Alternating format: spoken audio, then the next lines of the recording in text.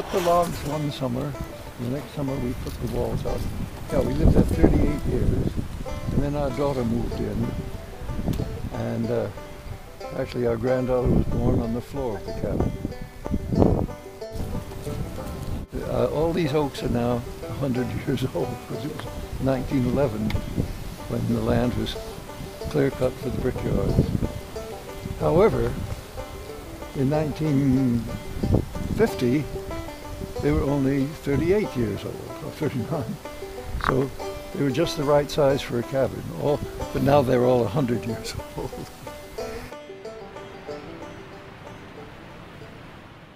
I have a nail here and a whole lot of plastic bags hanging. Okay. Oh, okay. So what was the story? How did that start? Well, I just got the idea that people hiking up in the mountain might like to pick up the trash they see. No. Wow. But I didn't keep it up.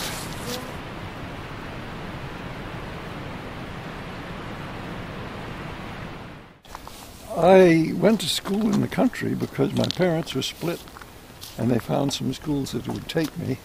I got a scholarship to a little progressive school, that's what they called them in those days, of John Dewey, progressive education, and had all of 52 students from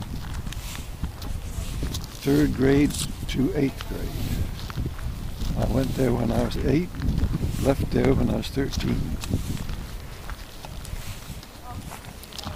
And then I went to Avon Old Farms, where I got a scholarship for another crazy reason. The old lady who paid the bills for the school, all she got from the headmaster were formal reports. But I ran a little mimeographed newspaper. I thought it was a way to make a few nickels, but I had practically no allowance. I tried shining shoes, but it was slow going at a nickel a pair.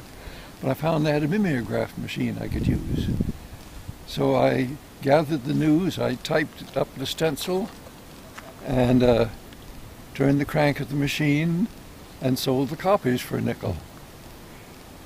But after 4 months I wanted to give it up. It was a lot of work. And the headmaster says, no, Mrs. Riddle, she's a woman who paid the bills, likes it. I think you should continue it. I didn't know. She gave me a full scholarship to an otherwise very expensive school because of that little mimeograph newsletter. What was in the newsletter? Oh, some joke. Maple syrup time comes and there's the head of the science department carrying buckets. Look at the fool run. Look at the sap run. Were you writing any songs at that point? I wrote poems occasionally. I had an uncle who was a poet. Did you ever hear the poem, I have a rendezvous with death at some disputed barricade, when the spring comes back with rustling shade and apple blossoms fill the air. I have a rendezvous with death when spring brings back blue days and fair. That's just part of it. But it was one of the most famous poems of World War I.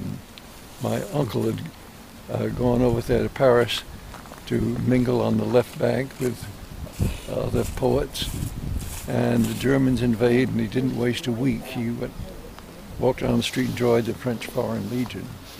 My father, who was a socialist at the time, said, Alan, you're a damn fool. Don't you know the class of people that run France are not much different than the class of people who run Germany? You should have stayed out of it. I don't expect to see you again. And he didn't. My uncle was mowed down by a German machine gun after a couple of... But his poem, he